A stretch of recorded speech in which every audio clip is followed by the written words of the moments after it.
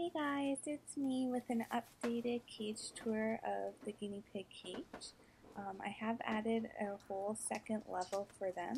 It looks a little silly because of how tall this cage has become. It's almost up to the ceiling because Willow and Ollie's cages are underneath. But Phinni and Sammy started to kind of fight a little right before we went to Cuba. Hi Finn! Hi there, bud! Hi! And I didn't want there to be any issues while we were on vacation. So they still have the 2x5 main level, but then up above now I've got their litter box kind of where it always was, but I moved it around a little bit.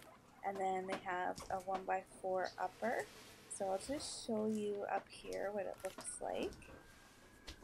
So there's their litter box and their hay rack, and I've also got their water bottles there, and their food dishes are in the litter box.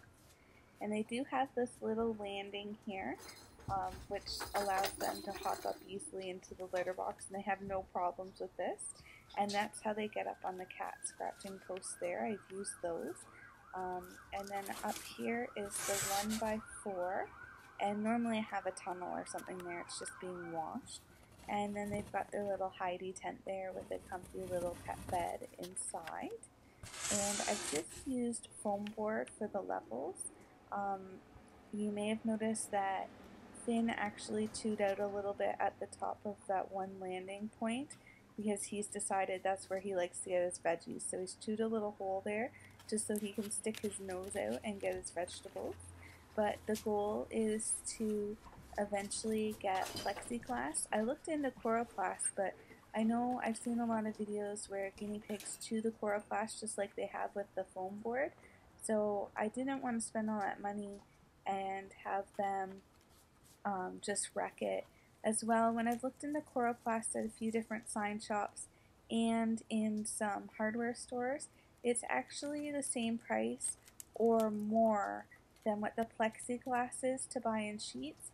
And the reason I liked, hi Sam, hi there bud, hi, oh you're so cute, look at that little piggy face, look at that little face. So yeah, so the plexiglass was about the same price, if not a little less, and I liked it because on the upper level, since this cage has become so tall, I would actually be able to see them through the plexiglass, whereas with any kind of chloroplast or the foam board, I can't see them when they're up there. As well, I thought with it being a hard plastic, they wouldn't be able to chew on it, and it would still contain everything in. So that's about it, but I just wanted to quickly show you what I've added on here. They're certainly spoiled piggies. Bye!